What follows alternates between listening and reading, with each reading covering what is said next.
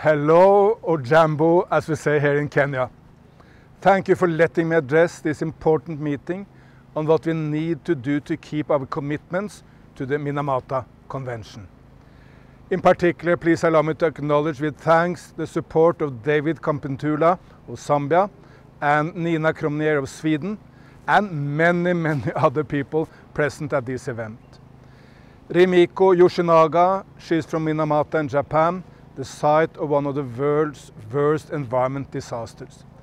She travels around the world telling the story of the devastating impacts mercury poisoning has had on her family.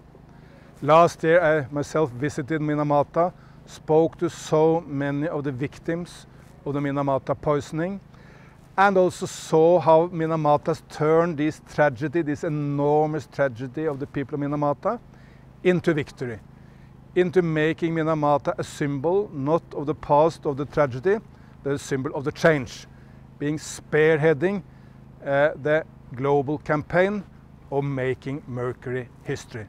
So let's pay tribute to the real brave people of Minamata, Japan.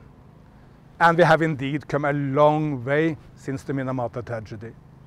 We've enacted a global multilateral agreement, but mercury is far more pervasive than most people realize. There's no safe level of exposure. But what we do know is that everyone is at risk when mercury is released without safeguards, and that children are most vulnerable. When I was Environment Minister of Norway, we were the first in the world to announce measures to end mercury in dental amalgam.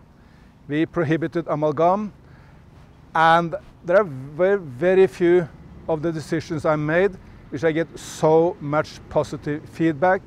Dentist assistants, and a lot of people, men and women, who said that this was such a right thing to do because mercury had been a problem in their life and they didn't want that to be harming future generations. So there was a lot of positive feedback, and we need to take this global now. Many countries need to take important steps like we did in Norway. The dental profession must lead this move away from mercury and amalgam. I'm delighted that so many of you are here from around the world to put these great tasks on the table. Because this is an opportunity to develop new technologies and products for better and safer dental care. In the Montreal Protocol for protecting the ozone layer, that was the model environmental agreement for the 20th century. But let's make Minamata Convention our model for the 21st century. Let's make mercury history. Let's safeguard people and the planet. Good luck to you all.